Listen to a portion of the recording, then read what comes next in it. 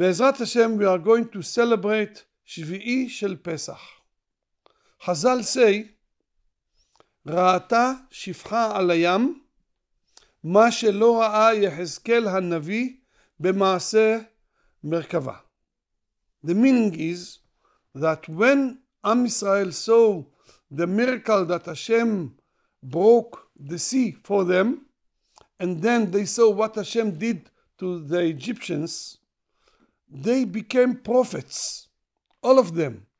And even the woman slave, very simple woman, she became a prophetess. They were pointing and saying, they live and there, this is Hashem. And they became prophets more than Yechave Hanavi. But immediately after that, we read, ויסע משה את ישראל מים סוף. Moshe Rabbeinu had to force them to leave the place. Why? Because they saw money, all the money of the Egyptians. And they had their big money. Money. They were working very hard to get more and more money. Moshe had to force them to leave it. How come prophets, they see money, materialistic, like that?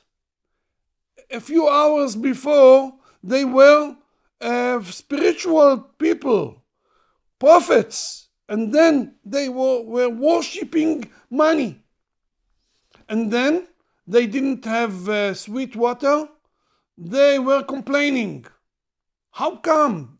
You just saw big miracle of Hashem. How come you are complaining?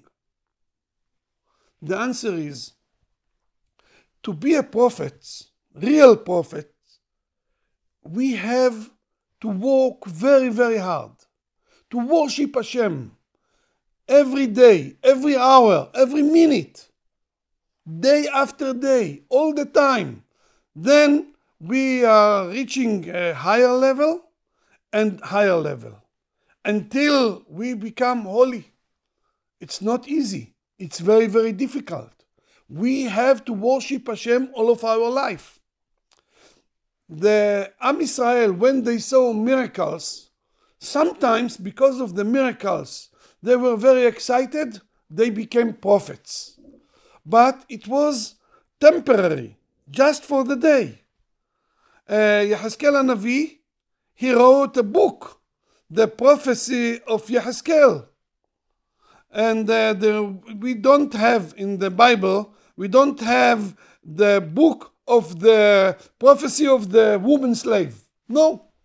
She, after that day, the end of the day, she became a simple woman like she was before.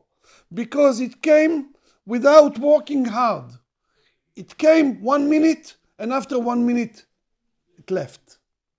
So, we have to understand, if we want to be spiritual people, not to worship money, not to worship materialistic things, it's only if we work very hard to worship Hashem, Torah, mitzvot, יראת שמיים, אמן כן יהי רצון.